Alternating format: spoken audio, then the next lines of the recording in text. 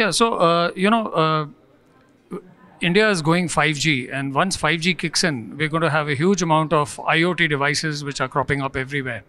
Right from managing a building management system, or going up to an airport, and at the end of it, even going down to smart manufacturing and industry. Everywhere we're going to be flooded with IoT. Even in the existing systems, we have sensors everywhere, and SCADA systems are deployed in a number of essential services.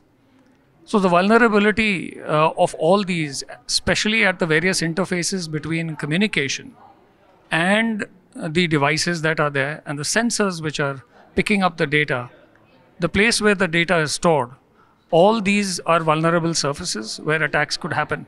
And so cybersecurity is basically essential to keep everything going normally without compromising on loss of our data, financial losses, operational losses, and so on.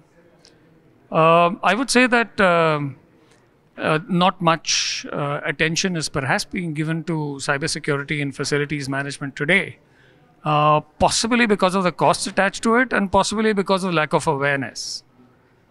I think this needs to be removed, and a continuous dialogue needs to be established between the IT departments of corporate world organizations and the OT, the operational, end of it.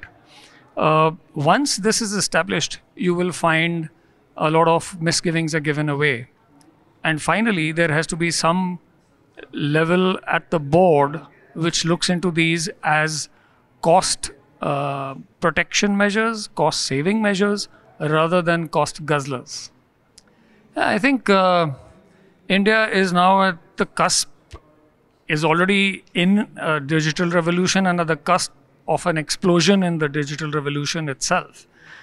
Cybersecurity, therefore, becomes absolutely imperative. At this stage, I think our attention to cybersecurity is minimal.